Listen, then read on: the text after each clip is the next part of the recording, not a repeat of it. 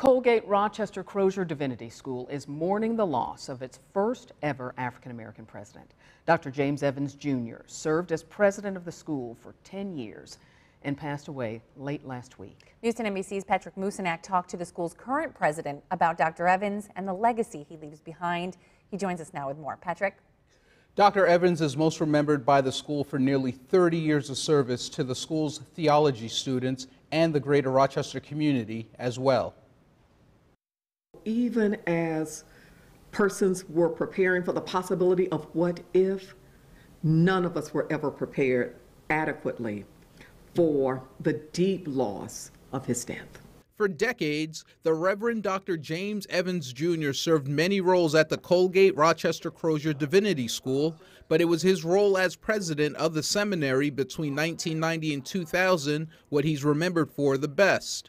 Prior to that, current President Reverend Angela Sims says he was a faculty member. Dr. Evans joined the faculty right after his PhD was conferred from Union Theological Seminary. And the semester or two prior to that, he served as a lecturer at the school. And at that time, the school was Colgate Rochester Divinity School / Bexley Hall. Sims remembers Evans as a scholar and author of several books, including We Shall All Be Changed and We Have Been Believers. Evans is also known for his achievements. He is the only president emeritus of this institution, but he was also granted faculty emeritus status. But Dr. Evans remained actively engaged, not only in the Guild.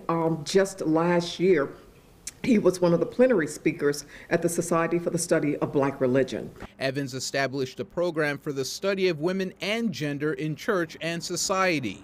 That program really said to not only the greater Rochester area, but to the world, that CRCDS was taking its commitments to women seriously. As for his legacy, I am hopeful that his example of mentoring, of guiding, will be replicated by the persons in whom he invested time, energy, and resources. So far, the Evans family have not released the cause of death, but Dr. Evans is survived by his wife, 3 children, and 4 grandchildren.